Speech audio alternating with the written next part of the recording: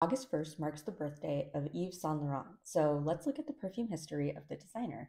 And this first part will be his early life, and then part two, I'll get to the actual perfumes. Yves Saint Laurent was born in 1936 in Algeria, North Africa, to French parents. His great-grandfather had first immigrated to Algeria in 1870, and the Saint Laurent family were mostly judges and bankers and socialized with other affluent French families. According to his mother, he took an interest in fashion from the earliest age.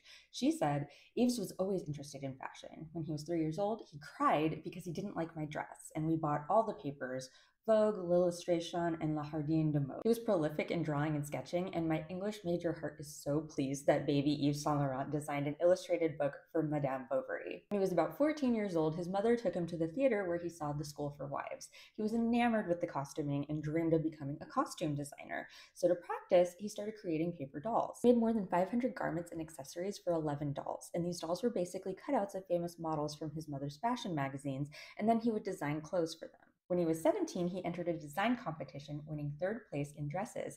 And the next year, his designs won first and third place. And funny note here, one of the people Yves Saint Laurent beat in this competition was none other than Karl Lagerfeld. This attracted notice of a Vogue editor who advised Saint Laurent to move to Paris and enroll in fashion school. And they kept up a correspondence, and the editor was impressed when he received sketches from Saint Laurent that were very similar to unreleased sketches of Christian Dior's upcoming collection. He showed the sketches to Dior, and Dior met with Yves, who was barely 18, and hired him on the spot.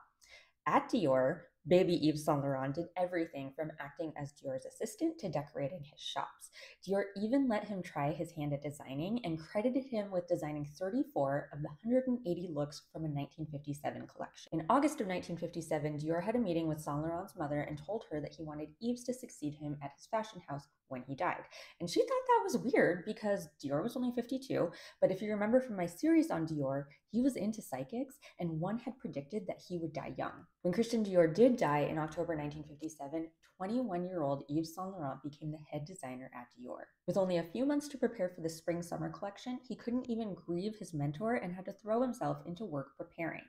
Yves took 2 weeks to visit his family in Algeria and came back to Paris with more than 600 drawings for the collection. As I've talked about in my Dior videos, Dior's new look was a reaction to scarcity during World War II. Yves Saint Laurent at the helm, Dior went from these ultra-feminine A-line silhouettes with tons of fabric to the trapeze line, which was much lighter and more fluid. Okay, follow for part two, where we'll get into the beginning of YSL and how he set himself apart from his mentor when it came to perfume.